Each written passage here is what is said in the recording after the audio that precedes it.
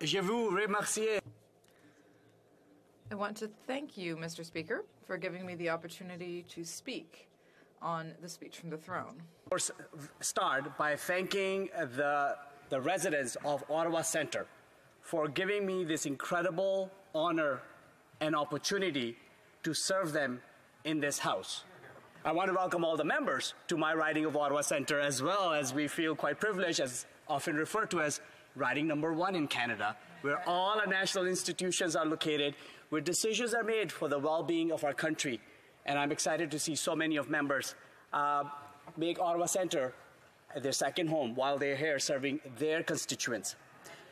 Speakers, Ottawa Centre has been my home for decades. This is where both my children were born, and this is where they go to school. My son, Yasir Naqvi, who's 9 years old, my daughter, Yasir Naqvi, who's 5. Would be excited to know that they were mentioned today in the House, as we talked about this a little bit yesterday. Maiden, Rafi, and Eliana frequent on. My children go to a French language public school in the riding. That I have to work on my French and my French accent, and I continue to commit to them that I will do so. Je m'engage à continuer. I have committed to them to continuing to learn French. It's important to me. Speaker, I had the great honor of serving the riding of Ottawa Centre as its member of provincial parliament for almost 11 years. And as a result, I have built deep connection within the community. I know our neighborhoods. I have those community connections where we have worked together on issues that are important to our community, from protecting our waterways like the Ottawa River or the Rideau River or Rideau Canal, making sure that our pro-secondary institutions like Carleton University, that's located in my riding, can continue to thrive, and helping countless individuals, whether they are new to Canada and new to the city of Ottawa, or residents who've lived here for a very long period of time. So, Speaker, I just want to say again a big thank you to them. Whether you're from Carleton Heights to downtown or Old Ottawa East to Westboro, for having your faith and trust in me to be your strong voice here in this great House. I would be remiss, Speaker, if I did not take some time to thank my parents, Anwar and Yasir Naqvi. Speaker, my family and I came to Canada almost 33 years ago. We moved to Niagara Falls, where we made our home, and like any newcomer family, we worked hard so that my parents could ensure that all of us could have a better life. The circumstances under which my parents left was not ideal. Both my parents were involved in pro-democracy movement in the country of my birth, Speaker. In fact, my father led a pro-democracy march, and for that he was arrested, tried in a military court, and served 9 months as a political prisoner. I was 10 years old, Speaker. You can imagine the profound impact of that experience on me to this day. I saw my father's pursuit to stand up for democratic rights, and I saw my mother fight for his rights while he was imprisoned, while raising a family, running a law practice, so that we are all taken care of. So you can imagine, Speaker, where my drive for public service comes from, and how indebted I feel to this great country of Canada, who's given us the opportunity to live in a free country and be able to devote my professional life to serve my community and to serve my country.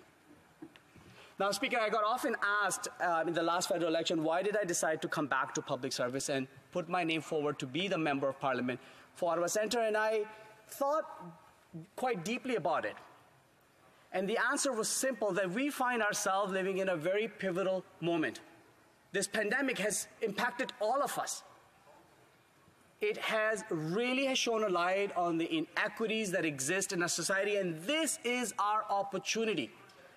This is our opportunity, Speaker, to rebuild Canada in the most inclusive way, to make sure that no one is left behind.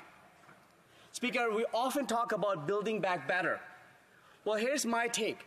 We cannot build back better by building back the same.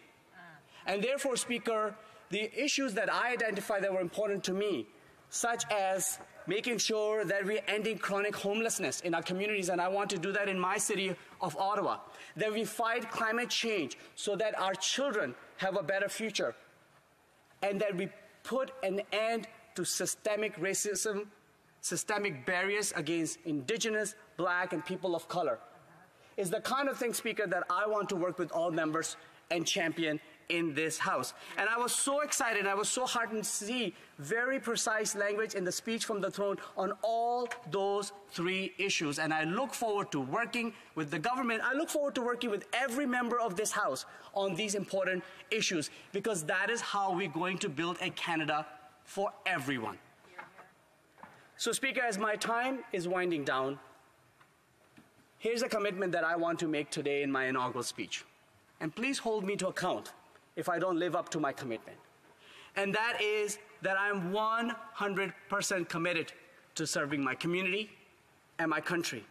And I want to do that by working with every member of this House. We all have come here because we want to challenge the status quo. That's how we've knocked on doors and we've asked for that mandate.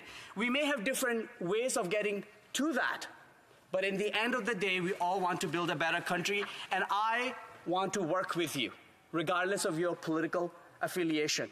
There's a Latin phrase that often has been I'm reminded of, and that is audi alterum partem, listen to the other side.